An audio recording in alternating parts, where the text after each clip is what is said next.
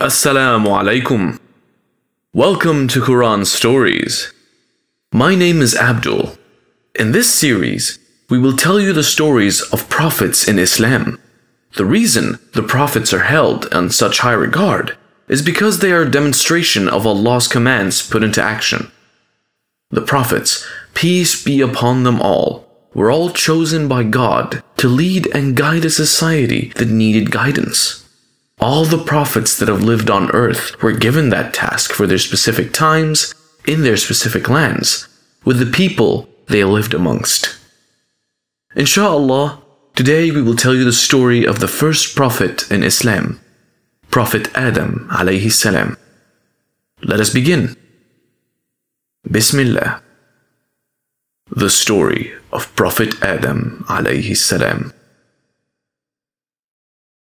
The story of the prophets starts with the story of Prophet Adam alayhi salam, the first human being. Allah subhanahu wa ta'ala sent angels to different parts of the earth to collect soil for making the first man. The angels collected different types of soil from all over the earth.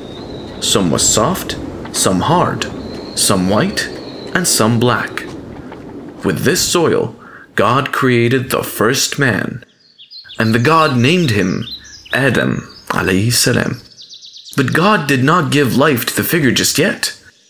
It stood there for 40 long years, just like that. One day, Allah subhanahu wa ta'ala blew his soul into the figure. Adam's body trembled into life. He sneezed and immediately said, "All praise and thanks is due to God." He saw the fruits lying around and he longed for it. But before the spirit reached his legs, he tried to reach for the fruits. He jumped towards it, but how could he? His legs were still made of clay. He fell down trying to jump. Allah subhanahu wa ta'ala ordered all the angels to bow down before the Prophet. The angels obeyed him and bowed down. But don't think that they worshipped him. They bowed down as a sign of respect. One by one, all the angels prostrated before the Prophet, except Iblis. Do you know who Iblis was? Yes, he was the shaitan. Iblis was made from the fire, so he claimed to be better than the Prophet. He refused to bow down before him. Allah subhanahu wa ta'ala was very angry. He did not like the disobedience of Iblis. He was banished from paradise and never allowed him to enter again.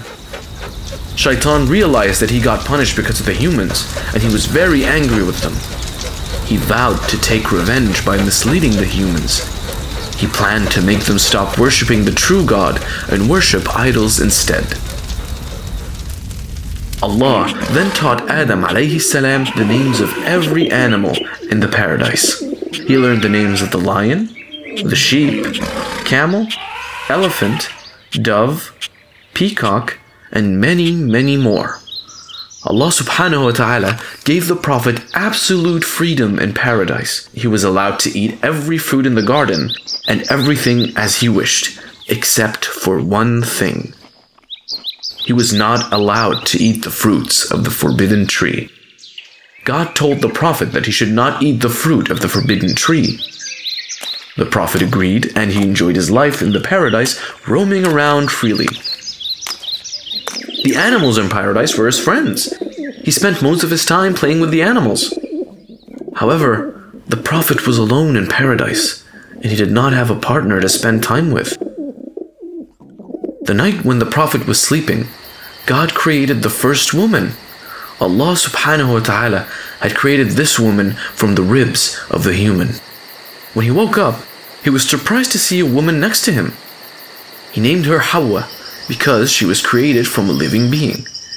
Both of them lived happily in the paradise for a long time. One day, Shaitan made a devious plan to get rid of the Prophet and his wife from paradise. He took the form of a snake and tricked the Prophet and his wife into eating the forbidden fruit. But even before they could finish eating the fruit, they knew they had committed a grave sin. They were now filled with pain, sadness, and shame. After eating the fruit of forbidden knowledge, they realized they were naked, and they ran to cover themselves up in leaves, and they were now scared. They knew God would punish them for their disobedience. When Allah subhanahu wa ta'ala came to know about this, He was very angry. The Prophet and his wife were thrown out of paradise for disobeying His orders. They left paradise and descended upon the earth. The Prophet and his wife sat there crying. They were now repenting for their sins. Allah subhanahu wa ta'ala accepted their repentance because it was sincere. The truth is that Allah subhanahu wa ta'ala knew this would happen. He always knows things before they even occur. However, He did not force things to happen. He grants free will to the humans. The Prophet knew that life on earth was going to be very difficult. He had to build a house for them to live. Now, they no longer had the pleasures they enjoyed in paradise. He had to work hard to feed his family. In a few years, Hawa gave birth to twins, Qabil and his sister. Later, she gave birth to another twins, again a boy and a girl. This time, they named the boy Habil. Both Habil and Qabil grew up. Qabil took to farming, working in the fields and growing crops. And when Habil grew up, he became a shepherd and took care of the sheep and other animals. When Habil and Qabil became adults, the Prophet decided to get them married. This was part of Allah's plan to populate the earth. Since there were no other females on earth, Allah revealed to Adam that he should marry each son to the twin sister of the other. Qabil's twin sister was beautiful, while Habil's sister was not that beautiful. Qabil was not happy, as he wanted to marry his own sister. He rebelled against Allah's command by refusing to accept his father's command. The Prophet was in a dilemma now. He wanted peace and harmony in his family. So he prayed to God and asked for His help. Allah revealed that each son must offer a sacrifice. The argument was settled now. It was decided that the one whose sacrifice is accepted will marry Qabil's sister. Habil collected the best lamb from his flock and offered it as sacrifice to Allah subhanahu wa ta'ala.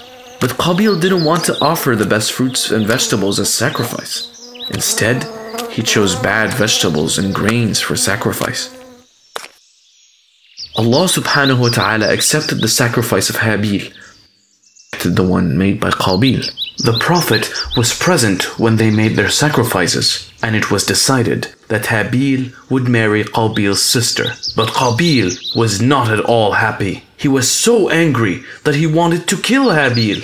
One day, Habil was late in coming home. The Prophet was worried, and he asked Qabil to find his brother. Qabil agreed and went searching for Habil in the fields. At last, he found Habil walking toward home. Qabil was still angry with Habil, so when he met Habil, he told him, "I will kill you. I refuse to see you happy while I am not." To which Habil replied, "It would be more proper for you to search for the cause of your unhappiness, my brother. Allah accepts the deeds from those who serve Him." Qabil was angry to hear this, and he picked up a stone to hit Habil. Habil saw this, and even though he was bigger and stronger than Qabil, he said, "Even if you stretch your hand to kill me, I will never stretch my hand to harm you, because I fear Allah."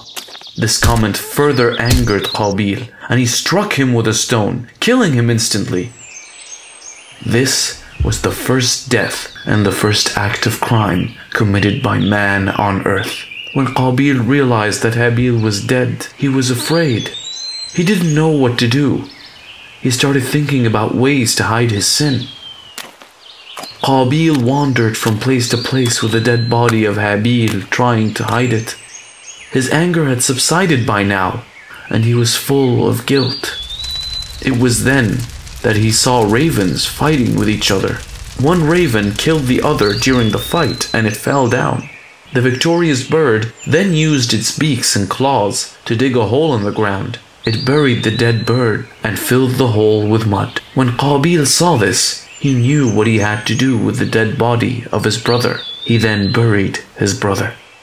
This was the first burial of a man. Qabil was ashamed of what he had done. Adam alayhi salam was sad by the loss of his two sons. One was dead and the other was won over by the devil. He warned his other children about shaitan and asked them to always obey the commands of Allah subhanahu wa ta'ala. Years passed. Adam alayhi salam grew old and his children spread all over the earth. When he realized his death was near, he appointed Shaykh as the successor to his family.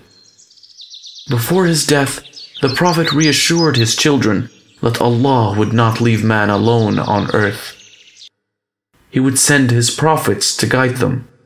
The prophets would have different names, traits, and miracles, but they would be united in one thing: the call to worship Allah alone. The Prophet closed his eyes after saying this. The angels entered the room and surrounded him. When he recognized the angel of death among them, he smiled at him peacefully. After his death, Shaykh took over the responsibilities and took care of the family. Did you like the story, kids?